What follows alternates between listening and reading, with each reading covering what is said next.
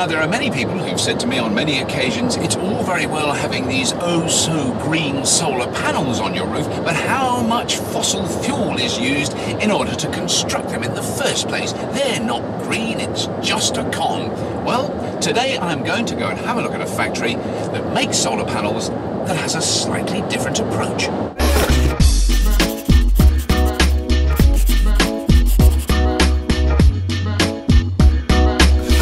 So the thing is, I've come down to this factory outside Cardiff to see how they make solar panels, and they gave me this. I mean, look, it's bendy. I mean, that's not a solar panel. Might have come to the wrong place.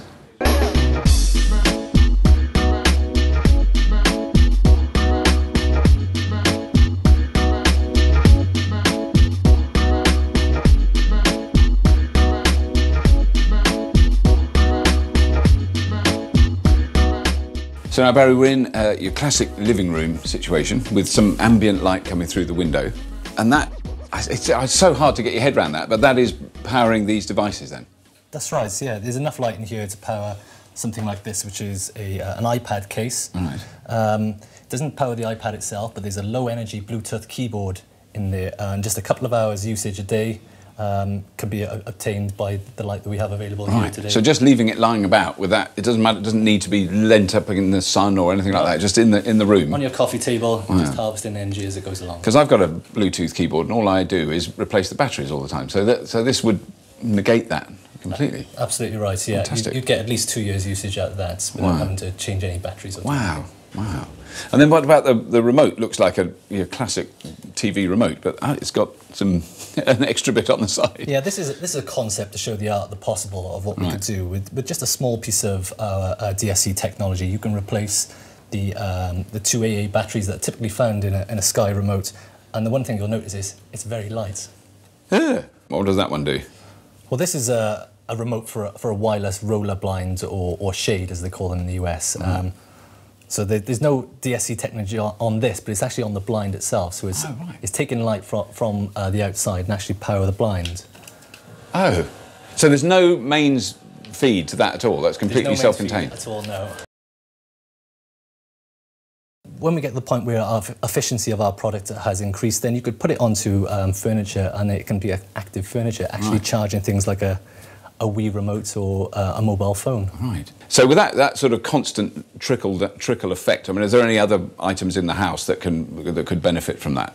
Yeah, when you consider something like 8% of domestic electricity consumption is products that are on standby, so a small bit of DSC technology on your TV, for example, would harvest energy right throughout the day, and that's enough to see it through any standby power you have it on for the rest of the day. God, that could make a huge difference, because I mean, I've heard those statistics before. 8% of the electricity we generate is effectively wasted keeping electronics on standby. When we're not using them, we're not in the room, we're not even in the house. So if that could be slowly removed, that's going to make an enormous difference. So Barry, we're in your classic British supermarket here. Although it's not quite a British supermarket, it's a very quiet one today. But so there's a lot of your technology that's around the place, which is fascinating. Can you tell me something about some of the stuff you've got here? Yeah, some of the things we've got here, prime for kind of supermarket and retail environments. We've got a dye sensor dye cell that works off indoor light, which means that we can use things like e-ink or electronic paper, as some people call it, to power shelf labels and even kind of LED light displays. So we're not in the sunshine here, we're just in indoor lighting, and that's enough to run these things? Yeah. The supermarket or the retail environment is perfect for our kind of technology. You typically get about 1,000 lux, which is enough to power electronic displays and point-of-sale kind of materials around the store. What supermarkets can do here is have one central system that updates prices and special offers and 2-for-1s and all that kind of nonsense. That's right, you can get rid of those kind of paper labels and come up with something different. Here we've got an electronic device, and this doesn't actually consume any power until it refreshes. Right. So the only time that it's consuming power, when we press that button and we change the display. That's completely self-contained then?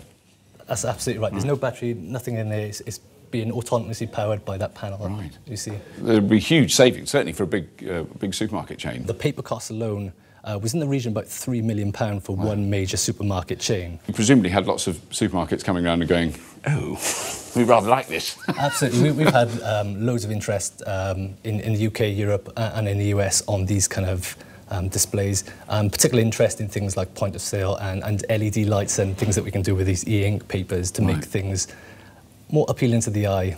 So, Mark, we're now in a big manufacturing facility with noise and hissing and whirring.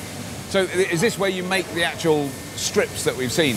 That's right, Rob. And it's in rolls, because that's the thing that's hard. A lot of people think solar panels, big, stiff lumps of glass, but what you're doing here is flexible. It's all on rolls. It's all being rolled up. We bring the material in, we put it onto thin rolls of thin material, goes through rollers, travels over the rollers, very fast process, produces flexible modules, as you've seen already. And what are the materials that are in that then? Because there's something that's obviously reacting with light that generates electricity. That's right. There's a dye that responds to the light. That dye sits on titanium dioxide. Titanium dioxide is the same material you have in toothpaste. It's in wall paint as well. It's a very common material. Right. Very white material. The dye colours that, makes it sensitive to light, absorbs the light, the incoming photons, and from that it generates electricity that then passes out through a titanium electrode and goes around an external circuit. Now, one of the things I've heard a lot of criticism about what we know as solar panels, you know, the ones you put on your roof, is that there is a lot of energy that goes into producing them. There's a lot of heat needed. So is that a similar process you do here? We don't do anything like that here. We use a temperature of about 600 degrees Celsius, but on a layer about the thickness of a human hair. So we're only heating up a very small amount of material when we do that. It just sinters that titanium dioxide into a nice structure. The rest of the process is really just about moving the material through the line. But I mean, it is quite hard to understand, because my brain just goes, you know, solar energy, sunlight, outdoors, on the roof type of thing. But once you gave me this, I mean, I'm afraid I've been having a lot of fun with this. This shows that here, where we're standing in a windowless clean room in a factory, and the only light in here is from the overhead lights. And this is absorbing electricity, and it's this thing. When I do that, and it goes off, it proves that that it works. Yeah, the meter's showing the current that's being produced. Right. The voltage is always there, just from these numbers of cells coming together. Right. So what it means is showing us how much power is being produced. And this is just, you know, we're just under the lights in here right now. Yeah. And these are LED lights that we've got mostly in here. I mean, that's, again, it's part of our old green ethos as we're using LED lighting, but the light levels are not very high. It's nothing like outdoors. It's, you know, what you might have in your home. This is generating power. Right. And I mean, do you know, I suppose it's still early days yet, but do you know roughly how long this will function? I mean, in terms of years? I mean, is it not, so it depends where you use it and how you use it, etc. But in the basic configuration, something like we have here, if we were using it indoors, lifetime predictions say 10 to 12 years. So it's much longer than the batteries are going to last anyway. It's a case of matching it to the product. I want one of these all the time. I just love walking around with it. Well, you can speak to my colleague Barry. Nothing. Loads. So, Steve, G24i, very exciting. It was very easy to find, because there's a bit of a landmark outside. But what I have to say, I know it's stupid, I love models. And this is fantastic. So this basically explains... So we're there. Absolutely. Presumably in there somewhere. Yeah. But then you've got this outside. So can you explain the kind of ethos behind the company? Absolutely.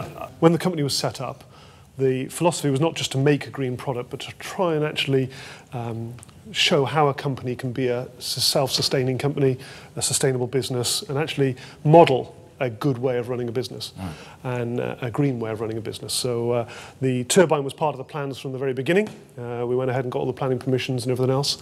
And we believe that that makes us the only company anywhere in the world to make green from green. So what percentage of the power that you use in the factory comes from there?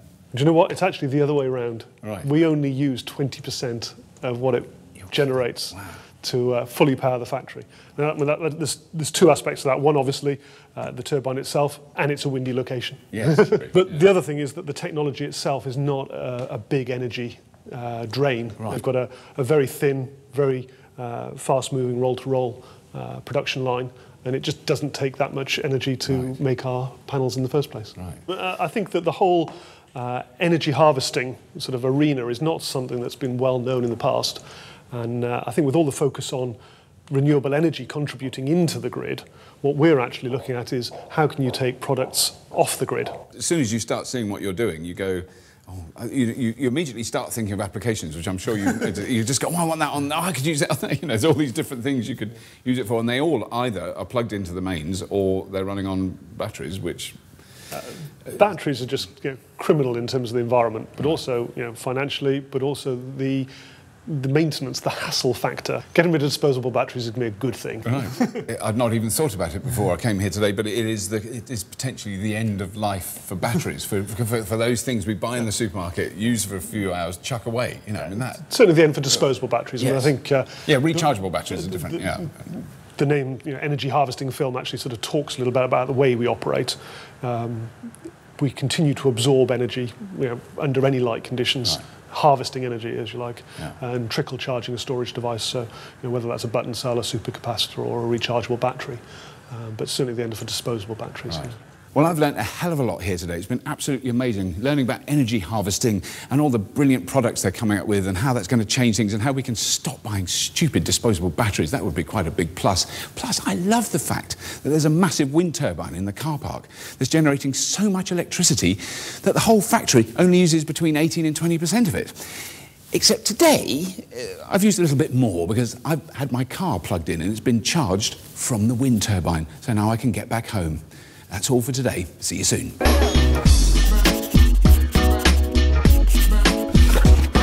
Imagine if your electric car charged itself when you parked it. Magic or induction charging? Next time